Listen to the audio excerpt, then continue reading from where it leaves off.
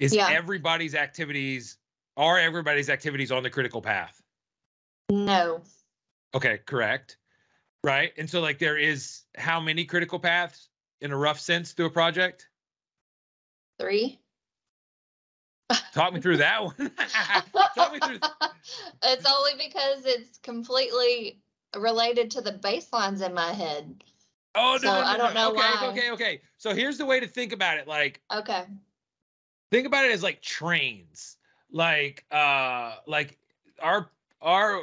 project has like this like breakdown of like, I'm just drawing like this is not a good like activities. Like all these activities have to be done, and then like then we can finish the project or something like that, right? Right. This is a terrible drawing. But the way to think about critical path is, in order for the project to be done, there is one path that's like of these activities that if something gets delayed, like on this path, all the other trains have to wait till it's finished at some point. Okay.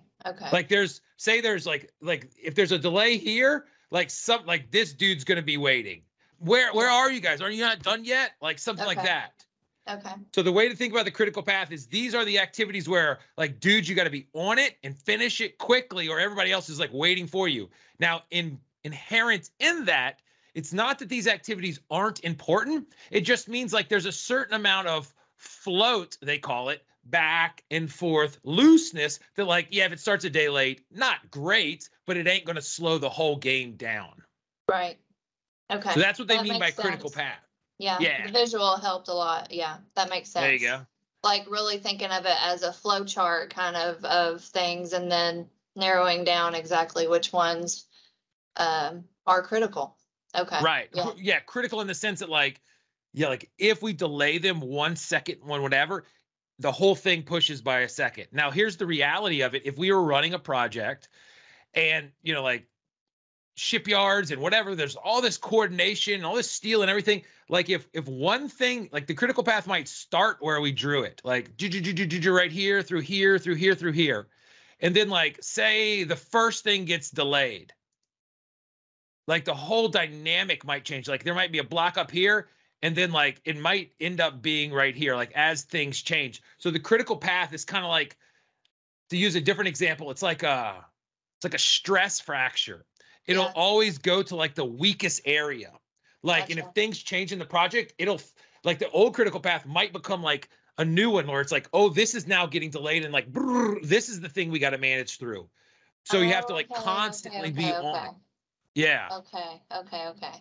So this is not something that's like set up when you're setting up the schedule and the resource calendar and all these things. This is something you're continually monitoring, right? It's both. Okay. It's set up at the beginning to go like, yo, this is the critical path. Boom, we down at the baseline. Because we did from like tip to toe, like everything planning. But as soon as we get into the action, we're like, oh, shoot, this went late. This went late. This went late. This went late. This is ahead. This is ahead.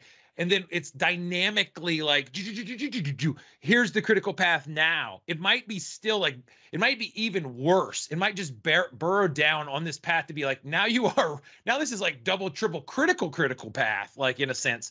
But like, it's constantly got to be evaluated as the nature of the project kind of evolves as we go through here.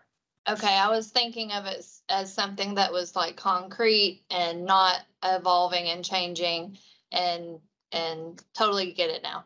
Totally get it. All right, cool. Yeah.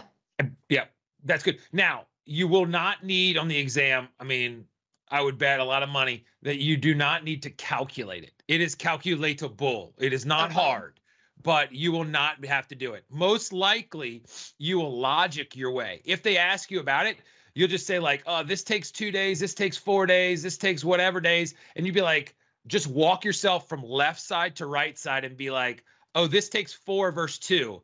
Like that seems like less float there, less shimmy. Okay, this might be on the critical path. And then you kind of just work yourself left to right. It won't be as convoluted as this. And you'll just kind of be like, this is the path where it's like, dude, it's just going to take more time. I can't goof around with it. Okay. What's a like terrible delay amount of time?